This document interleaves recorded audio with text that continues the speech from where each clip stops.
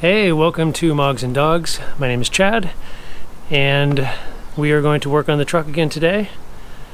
Today, hopefully, will be a pretty straightforward project, but we will see, as always. So I just want to start off with a little background on this. We're going to change the oil today in the engine, and I want to give you a little backstory of things I've done leading up to this, because that wasn't exactly straightforward. So the thing that wasn't straightforward was, what oil do you put in a 1984 Unimog U1300? And that is not a simple question to answer. What I ended up with was Shell Rotella T4 15W40, and that is actually what I use in my Montero. So I had a bunch of it on hand, which is great. Let me kind of explain how I got to this oil. So first thing we did is we look at the manual, right? Owner's manual, pretty straightforward. What oil do we put in here? This is our engine, SAE class 10W, 20, and 30. This is the amount, 14.5 liters, and about 1.5 liters in each oil filter. So 17.5 liters total. That does not tell us much. So there's also a note here. You got number 1. For engine with turbocharger, use only engine oil S3 quality, according to service product sheet 227, 227.1, and 228.1. So we go searching for these product sheets, and there's a whole list of these on the Mercedes website, and there, as far as I can see, there is no 227 or 227.1 listed. They only had 228.1H, which stands for historical, so we went with that one. And in that one, we found about 5 different oils. None of them were this this class, which is interesting, and none of them were made in the US or sold in the US, so completely useless. So on that sheet, there's a note that says check with 228.3 or 228.5, both of which are available online, so we go to those. And again, these weights are not really represented in either, but the list is much longer, and on that list we have Rimula T4 15W40. So that's what's listed on the site. I looked that up. I don't see Rimula sold anywhere here, and so I'm going to have to just assume that the T4 and the weight is good, and the Rotella and the Rimula maybe are the same thing. Maybe they're not. I'm sure somebody will get on and tell me that I completely screwed it up and it's totally the wrong stuff and I shouldn't use it. But another thing they mention in a different article that we found was in these old diesel engines using CI4 or CJ4, both of which this is suitable for. So I think, you can see it here too, CJ4, CI4. I think this is going to be fine. A lot of people also said oil is oil. I don't know how true that is or not. I'm not one to judge that. I am no expert at all. So anyway, that is what we're going with for now, and we'll see how it works. Although I am guessing that I will not be able to tell the difference unless the thing blows up in the next 2 months. I will have no idea how well this works. So anyway, let's get started.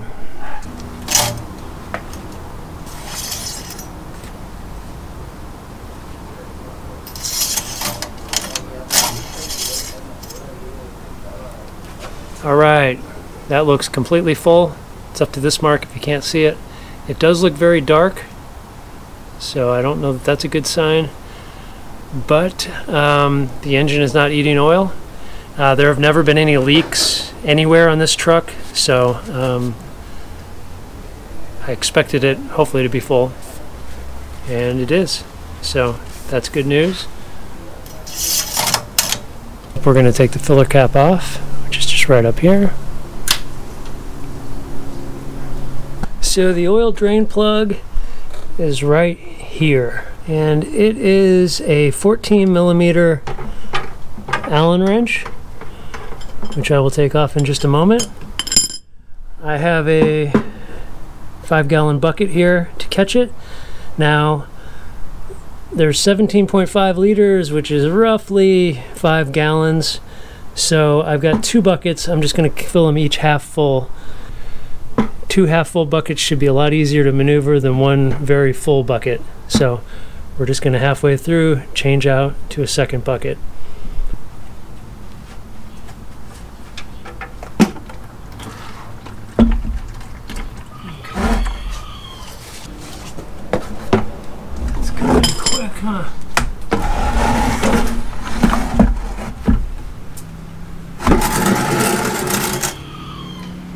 Okay, so that's pretty much done draining.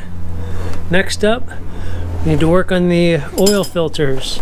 There's 2 of them, one right there, one right there. I believe there's a drain plug and a screw to take off the cover and get to the filter so we can change it. We're going to change them. We have 2 filters, so let's try to drain them first. So this is a 14mm. Let's try to undo that. See what happens.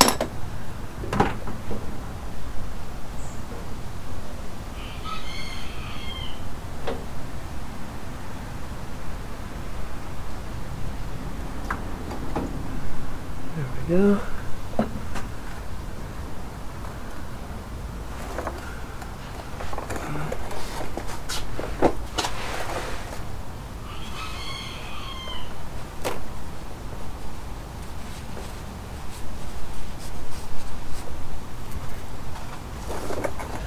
So this is a 19mm.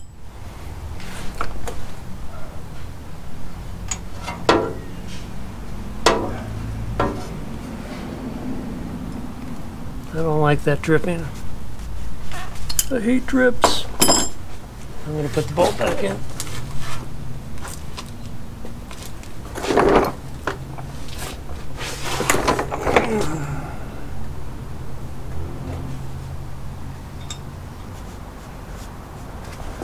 Alright, we'll deal with that later. Let's see if we can get this off.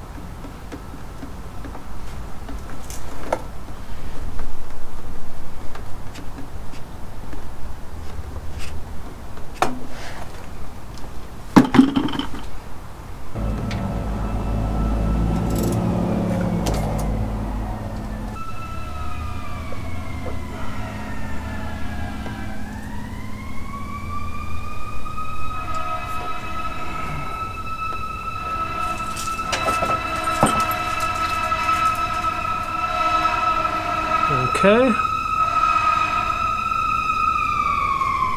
It's a straight shot onto the arm there. That's interesting. So to keep these things, make sure I put them back in the right spot. I'm going to number them. That's 1.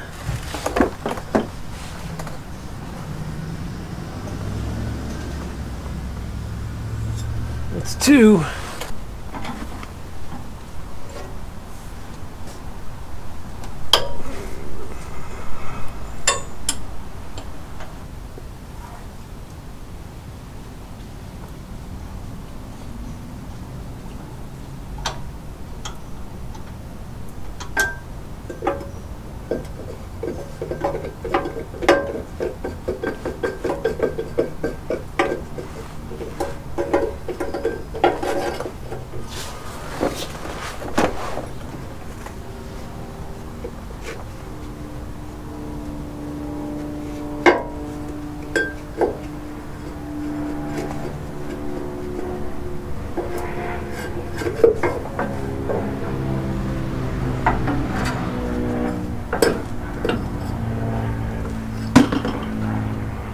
All right, I've cleaned up everything and I think it's time to put things back together. So we have our oil cap here, we have our oil plug, and we have our 2 oil filter canisters which have been cleaned out. We have the drain plug and washer that goes with that, and then the bolt that holds the canister on, and same thing over here. So first thing I'm going to do is get a new crush washer for the drain plug. So got our nice crush washer kit from Belmetric. Oh yeah. And this is what we're looking for. Our size looks like it's 26 by 32. Alright, so let's take that.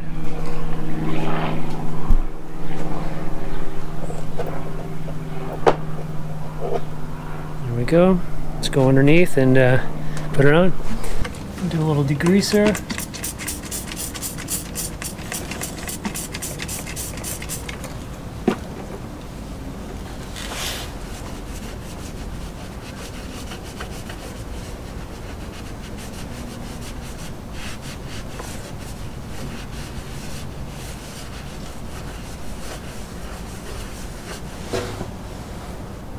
Put a thin coat around the entire ring.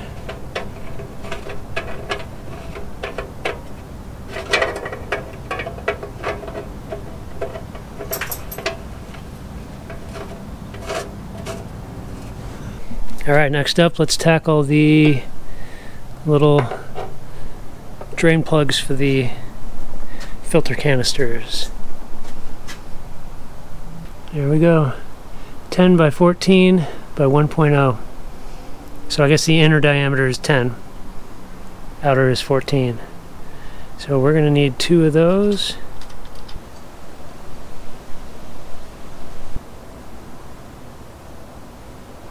Torque on these is going to be 14 Newton meters.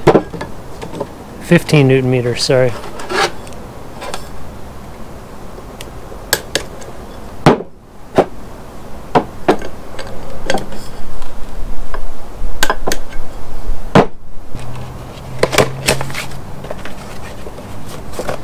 Filter.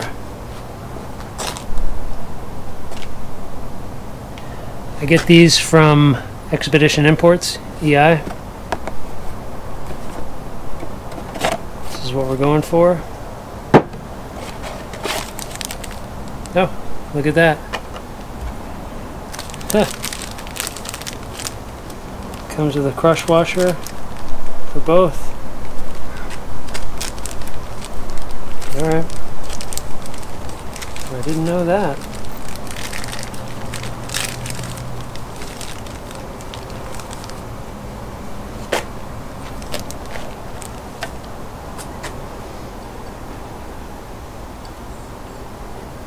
So that'll go in there.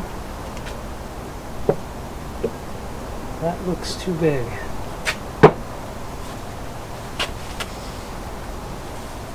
That looks way too big. Alright. Well, that's not going to work. Okay. I guess let's go figure out what the right ones are. It has been 2 whole weeks and I finally got the filters in. So this is how you spend 2 weeks doing an oil change. Anyway, return the old filters. Expedition Imports was fantastic. Exchanged them. Just took time to send them back and then have those returned to me. So this is actually, I believe, the right filter.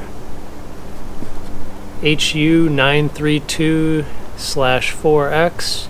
Alright, so this is our new filter. And this is our old filter. As we can see here, they are the proper size.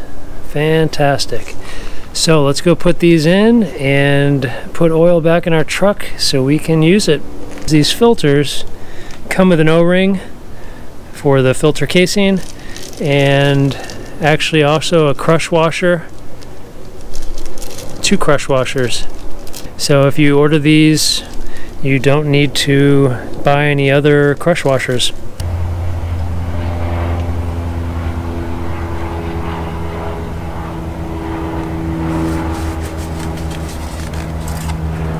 New filter.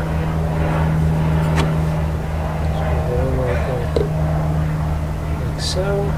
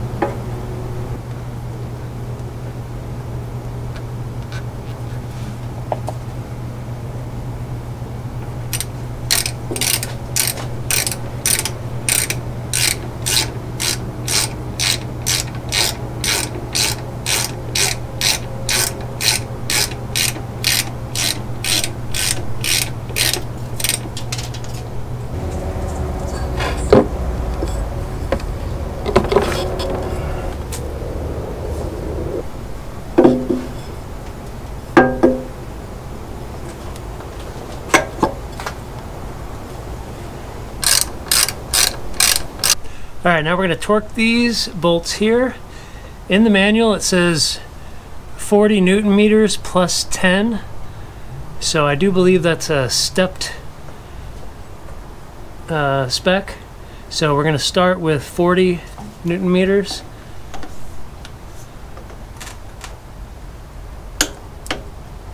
On each one.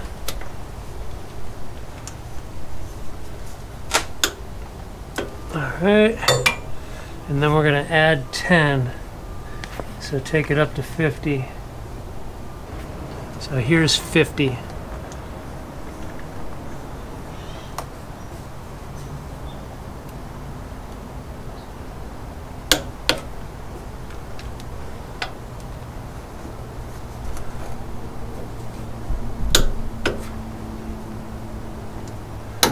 Alright. And then I've already torqued these bolts, these drain plugs, to 15 Newton meters. And the drain plug for the oil pan is 50 plus 10 as well. So we're going to do that one. We'll do this one, start with 50 since that's where we're at already. Okay. And then we'll bump it up to 60. I think the total with the 2 filters is 17.5 liters, which comes out to about 5 gallons. So let's have some fun.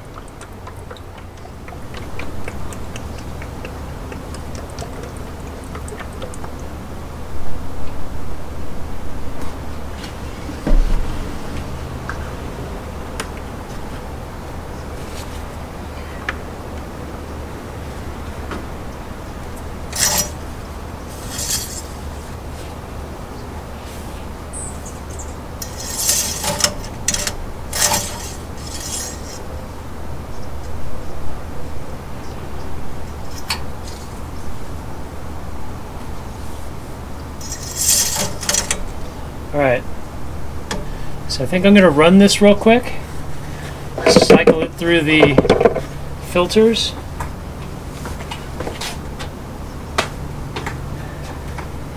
and then top it off.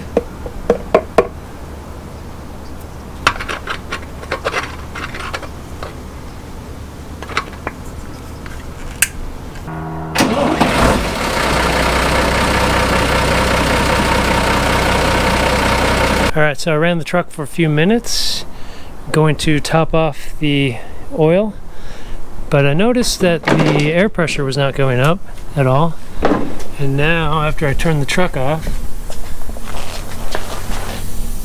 I can hear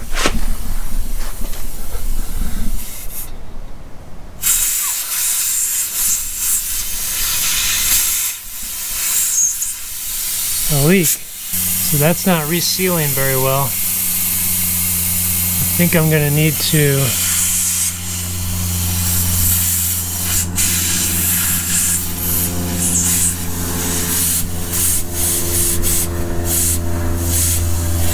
take that apart and try to figure out what the issue is with that.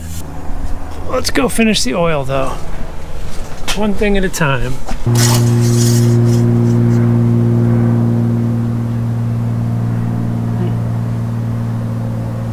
Looks like we're full.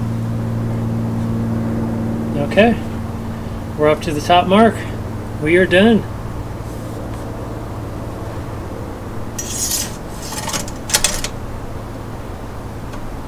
Alright, that's going to do it for today. The oil change is done. I still need to look into that air leak, but I'm going to do that in the next video. So, thanks for sticking around. That is how you do an oil change. That takes 2 freaking weeks. So, yeah, just have the wrong parts on hand. That's the key.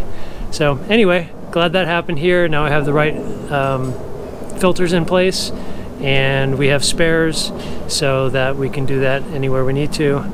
And we will actually have the right ones. So this is the reason you probably want to do all these things before you get on the road anywhere. And that's why I am doing it. So anywho, thanks for watching. Please subscribe, and we will see you later.